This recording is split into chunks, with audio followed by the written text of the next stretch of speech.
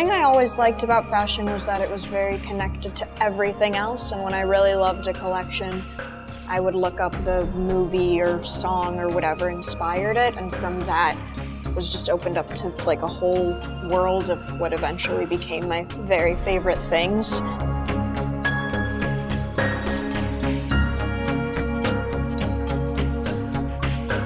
I'm not obsessed with it the way I used to be. Like, I think before, if I came on a shoot like this, I would know what everything was. Paying a lot of attention to fashion at a young age, I think gave me a sense for, like, just attention to detail, and I think that makes me a lot better in all the work that I do now.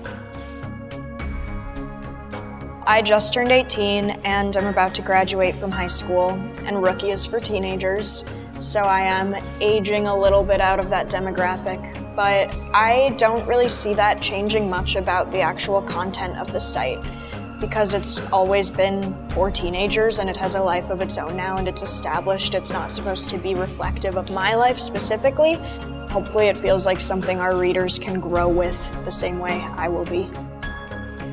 I'm really glad that as like a 12-year-old, my role models were just like these kind of old school fashion editors and women like Iris Apfel, and who were just very confident with themselves and seemed to kind of like gotten to a point where they knew like what was important to them. Like, I'm really glad that was like the aspiration for me when I was starting into adolescence, when your like self-esteem goes like this. I guess I still have just a lot of the same role models.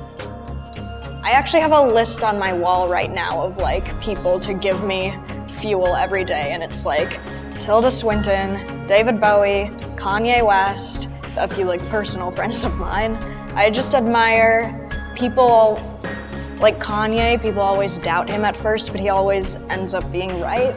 His domain is not necessarily one industry or one medium. It's like his domain is just himself, and he just wants to express everything he has to express in whatever medium feels right for that particular thought.